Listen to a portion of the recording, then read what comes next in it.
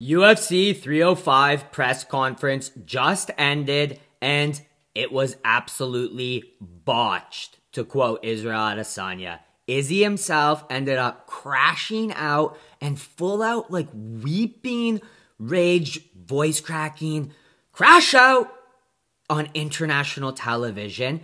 And Dricus Du Plessis exposed himself as a Mason. He was wearing explicit Mason symbols, and we're going to dive into it all. So, what did I think about the UFC 305 press conference? I'm glad you asked.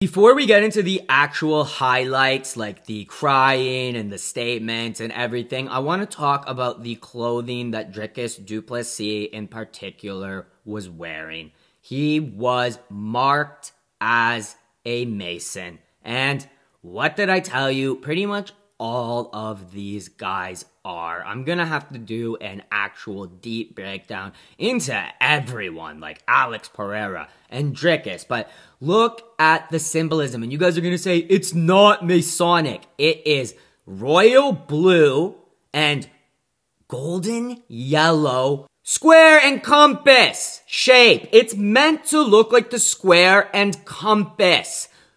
The same symbol as Plinio Cruz's gym where Alex Pereira trains. The Masonic diamond shape, which is a square and compass. It's exactly what he's wearing on the cuffs of his varsity jacket, and it's also on the collar, okay? And oh, I know, some of you guys are gonna say, oh, this is like Springbok colors or something like that. These are Masonic colors, Masonic symbols, and the diamond has the eye in it, the all-seeing eye.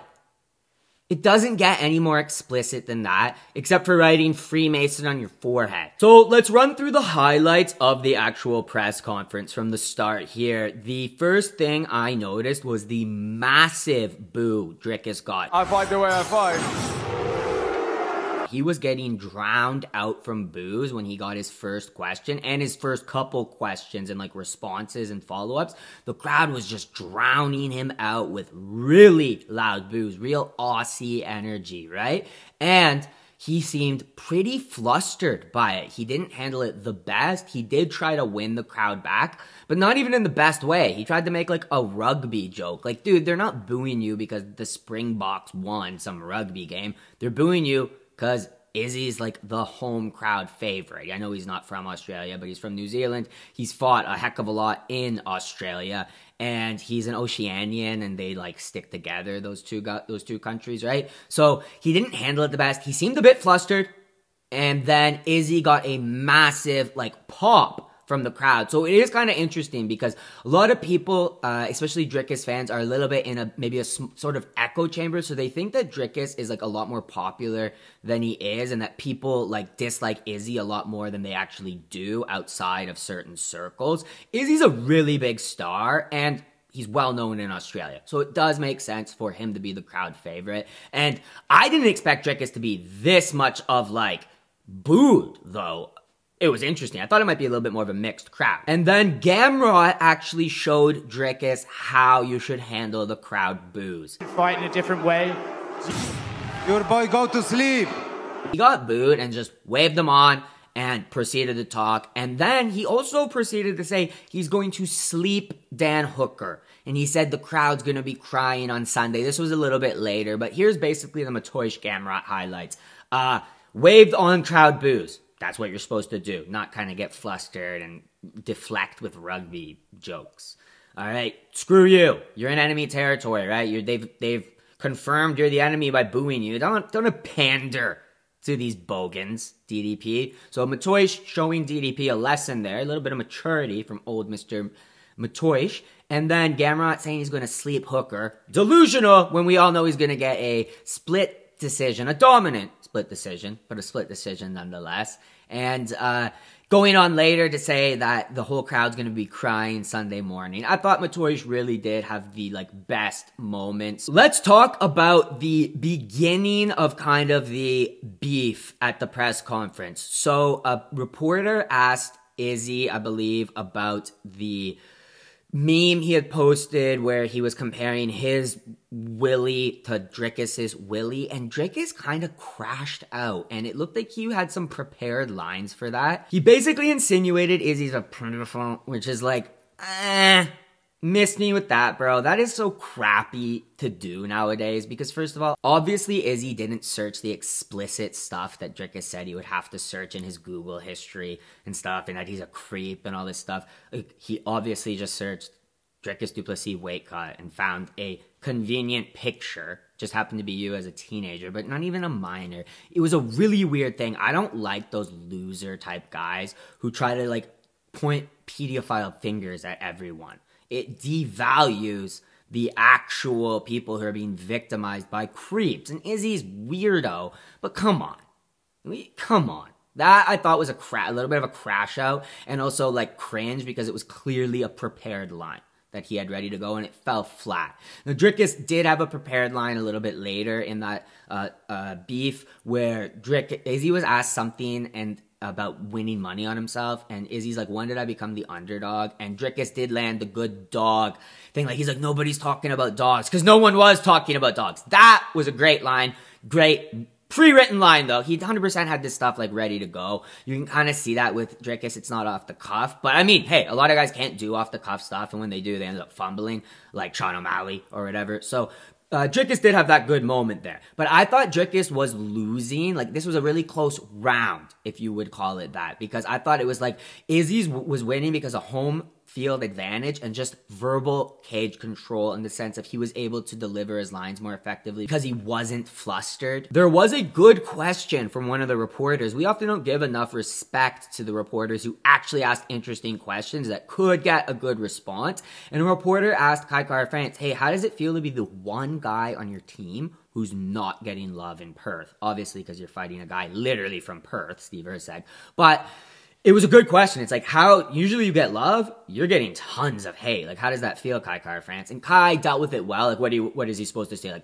You crash out. He was just I feel it as love. He's it's just good energy. This is what it should be in the sport. So Kai did deal with that well, and everyone knows I'm a Kai hater, but I will give credit where credit is due, and I give credit to that reporter for asking an interesting kind of take. This is where stuff really started to go downhill for Izzy, though, because as I said, I had Izzy slightly up, more simply because of the crowd involvement than anything Izzy himself had done during the press conference. Then this Nigerian guy comes out. I think he thought he was giving Izzy a layup, and he said, Izzy, what about being an African? He basically insinuated DDP is an idiot for his statement, and then just asked Izzy, are you bringing the belt back to Africa? And Izzy said, yeah, blah, blah, blah. I'm going to bring it back to Nigeria, then New Zealand, and I'm a citizen of the earth. He gave some cringe line about that. I'm a global citizen, a global child, a child of the earth or something. It was cringe. And then Dricus jumped in on that, though. Are you going to bring your servants back to Africa or something? And everything started to crash out from this. They started to scream at each other. They started to yell at each other. Then Tai Tuivasa had a great little ad-lib. This is my land. This is my land. Based Abo nationalist. Sorry, I shouldn't. Aboriginal nationalist, whatever. Shout out all my abos from Western Sydney, all right? Stand up on my Western Sydney abos, because I think Ty is a Chad for that one. It was probably the best one-liner at the press conference. I really liked that. Not too political, but just standing up for his people, right? Shout out all my Western Sydney Eshays. Shut up, pink fit. So Izzy said what seems to have been a slur. He called Dricus a pink suit or pink fit. He said, you're a pink fit guy. I think, about the skin. So, racially motivated, 100%, honestly, crash out. And that was the beginning of the crash out. I don't know if Izzy was crying at this point or he started to cry, after this or whatever. It was a bit chaotic. But then they go to a close-up on Izzy. He's full out bawling. People in my chat were going, Izzy's crying, I think. Izzy's crying. I'm like, is he? Or is he just, yelling and voice cracking? Is he kind of whipping himself up to get emotional? No, he got full-blown emotional. That he's not acting. He wasn't playing up to the crowd. he might be on some estrogenic cycle or something. He's got me some estrogenic imbalance. I'd love to hear Derek from More Plates, More Dates give his take on what he thinks about Izzy crash out, because it wasn't like the single line out the servants triggered Izzy. Izzy started ranting, and he wasn't even that like upset, right? He was calm. He wouldn't raise his voice. Then he started to raise his voice, yelling about his country. And then his voice cracked, and he was talking about how he used to clean with his mom, and he was going on all these rants. I think he looked at his parents in the crowd, and he kind of, maybe he at first was trying to work himself up to play to the crowd and be like, I have to get like angry about this because that's like my character. But then he really did. And I don't know. Anyone who's done cycles or something, let me know, because it really seemed like, not like Izzy's emotional, but it did seem out of character. It seemed crazy. He might be like the first guy to openly bawl and weep at a press conference. And Dricus fans are saying like, oh no, Sean Strickland crying at the press conference. And Dricus 100% made Sean cry though. That's the thing. Like Dricus said one line and it immediately triggered Sean, changed his entire attitude, and he just went off. But with Izzy, it was like he almost changed his own attitude and worked himself up into this like emotional crash out state. So Dricus did trigger that. He was the catalyst, obviously, but I thought Dricus also did look somewhat emotional. Dricus was exposing that he really actually does have animosity towards Izzy and doesn't like him, and that there's underlying tension between them that goes beyond just rivalry. It does seem like there is some cultural, maybe some racial stuff between both guys. Both guys do not like each other. It is clear, and there's a lot of emotion there. Dricus clearly won the press conference, though. You cannot crash out and openly weep on international television and win a press conference. Like, I saw some Izzy fans saying, like, he did really well and stuff like that. It's like, not really. The crowd was carrying his moments, you feel me? They were making him the winner by flustering DDP. And it's like, DDP was just, didn't expect that reaction from the crowd, really, at the end of the day. So yeah, he was winning, and DDP did crash out. I didn't like DDP's statements about the internet search stuff. I thought that was completely out of pocket and just a disservice in general. But Izzy openly wept on international television. So my main takeaways from this press conference are both DDP and Izzy are crash outs, because DDP is going to be a little bit more careful with what he says. Like, that's just, it screams like weird 4chan incel crap with the whole baseless pedophile allegation stuff. I hate that crap. It's like the same as the Me Too, or you assaulted me, like that chick who's accusing Pereira. It's like, you're just accusing this guy of being an internet creep when you have nothing to back that up. So it's really weird. And then Izzy is an emotional wreck, literally crash out. Can you take much away from that for the fight, though, when it does seem like it was a random mood swing that could have been influenced maybe by some PEDs? I would lean away from that at the moment. I would caution anyone from getting overly confident in DDP because of this press conference. Let's wait. Let's see their face-offs at the ceremonials. Let's see how Izzy does in these next embedded clips and stuff, and see if it really is affecting him, or see if his team can calm him down.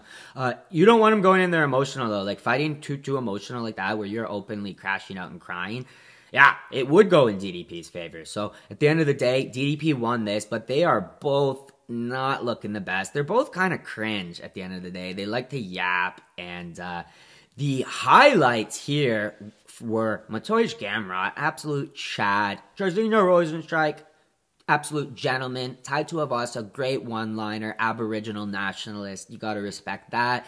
And then Steve Erceg and Kai France. Both boring. I'm sick of people saying Steve Erceg aura-mogs anyone. He can't even aura-mog a literal mouse over a piece of cheese.